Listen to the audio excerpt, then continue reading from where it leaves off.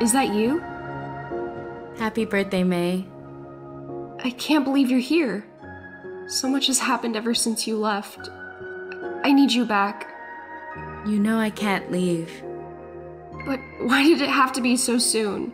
Why couldn't you stay for my graduation or be there for my robotics final? I wish I could have stood by you through all of those moments. No. I'm sorry. I'm sorry I never appreciated how you took extra shifts to put me through art class. I'm sorry I don't help Dad enough. I'll do anything for you back, please. You don't have to be sorry for anything. Do you remember the first time I made you noodles? You were in the 3rd grade, so small and curious. The store ran out of bean sprouts and you suggested wood ear mushrooms. From then on, that ingredient became our tradition. Our cultural heritage is shaped by these small moments. You've always been a part of that. I'm everything I am today because of you.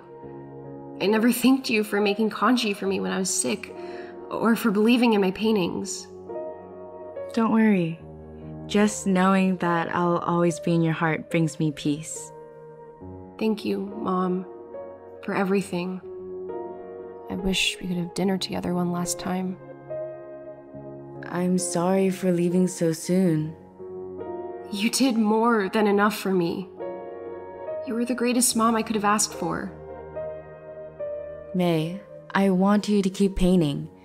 Ask Dad to take you to that New Order concert. Live like you did before my passing, spirited and open. I don't know if I can do that without you. I'll always be with you.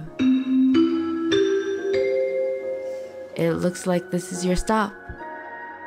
I love you. Always. I love you too. Goodbye, Mom.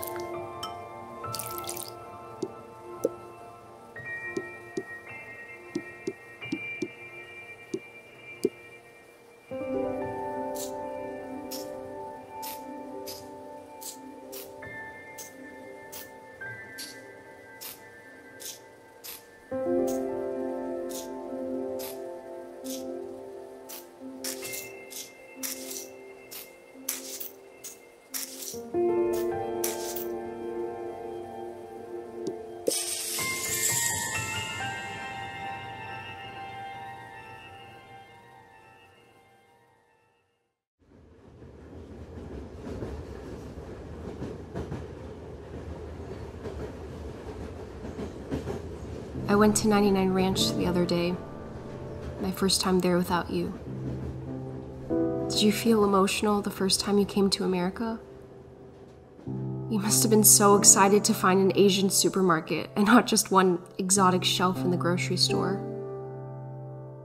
I walked past the aisles, the lychee jellies you used to buy me as a kid, the grandmas gossiping at the produce section.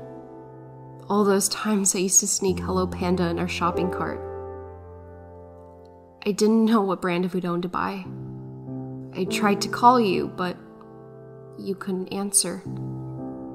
Then a lady came up to me.